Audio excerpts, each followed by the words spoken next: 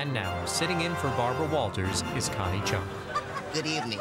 Barbara Walters is recovering from a botched power peel. She'll be back as soon as the left side of her face is reattached. Get well soon, Babs. Tonight, we salute a man who has dedicated his life to entertainment. He's the voice of young America, Mr. Aaron Spelling.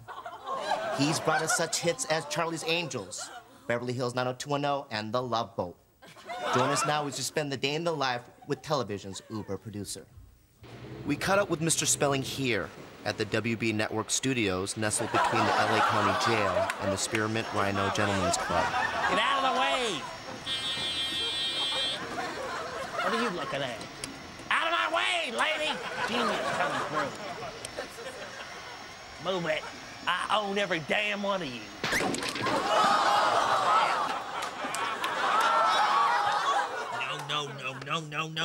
No.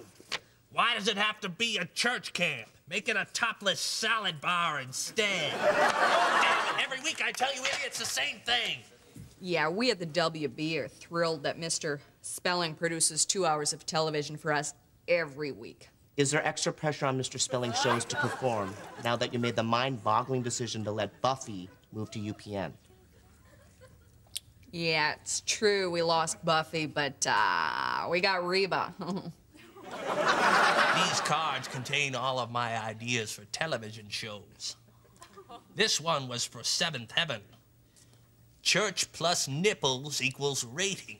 Fascinating. You bet your booty, Hong Kong phooey. Here's another one. Witches plus 6 nipples equals charmed.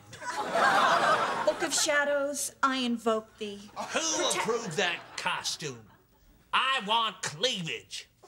Bend down and jiggle when you read. Book of Shadows, I invoke thee. You call that jiggling?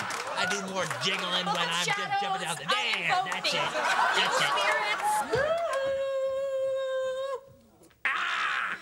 Makeup! You're making the demons too scary. Aaron, don't you recognize me? It's Candy, your wife. Sadly, I do. Alzheimer's, take me away. Can you tell us about the man behind the shows?